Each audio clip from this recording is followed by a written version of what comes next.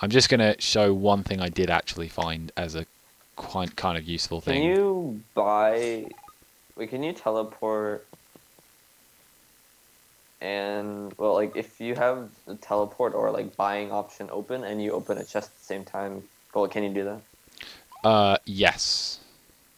I've done it with a teleport and nothing happened.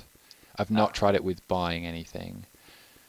But I don't that might know. be different because it might add something to your inventory. Like if you can you pick up Well, potions yeah, and I've done that. I've picked up a potion whilst doing something. I can't remember how it worked. because if you can pick up a potion while you're also buying a potion, I'm curious, or So yeah, selling a potion that that might like. little thing I did there basically skipped um,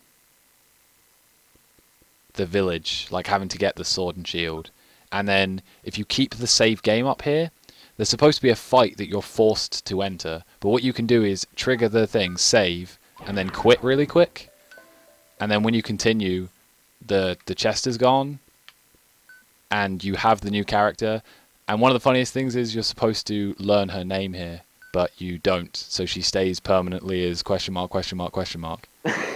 You can you can I also really want to see skip her name. you can also skip your own name, so you permanently stay question mark question mark question mark, which is quite funny.